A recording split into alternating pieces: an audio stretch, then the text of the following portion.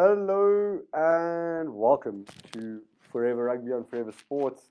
This is the review of All Blacks versus the USA Eagles 100. Let me get this right. There were a lot of points. 104-14 in favor of the All Blacks. Huge victory. 16 tries to 2, 61% possession to the All Blacks. 36 defenders beaten from the All Blacks, 13 clean breaks to the 2 of the USA, 213 passes to the 96 of USA, 18 offloads to the 5 of USA. Exceptional work from the All Blacks. Tries from Ethan de Groot, Angus Tuavo, double from Luke Jacobson, a try from Dalton Papali'i, Richie Mo'unga, Tupaya, hat-trick from Will Jordan. Beautiful game from him.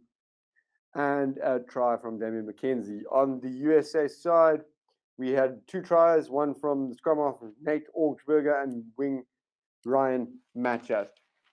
The USA really did improve in the second half, but as the scoreline suggests, it was still tough times for them. Really a masterclass from the All Black side. Played fantastic rugby. It almost seemed every time they had the ball for more than 2 phases that they would score, and often that was the case. And I think it was a baptism of fire for Gary Gold and his USA Eagles, but nevertheless, powerful experience, if you can call it that. I don't know. I don't know how much personally, I don't know how much one would learn from being pumped 104-14. But nevertheless, it was a fantastic spectacle. It was actually my first test match watch along, so that was also a good experience. But really incredible performance from the USA. Will Jordan will be causing problems in the mind of Ian Foster. He's always putting his hand up.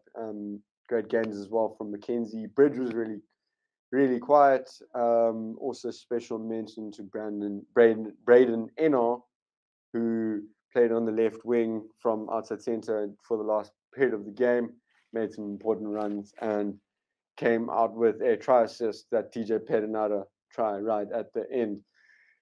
Okay, well, I don't know how much more there is to say, really. It was just an absolute destruction of the USA Eagles.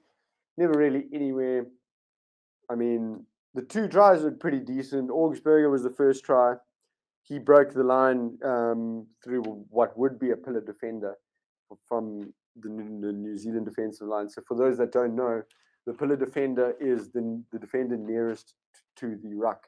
You call it the pillar because you're supporting the ruck, in all those different ways you can remember it. So there was no pillar defender. Nate Augsburger sniped that gap.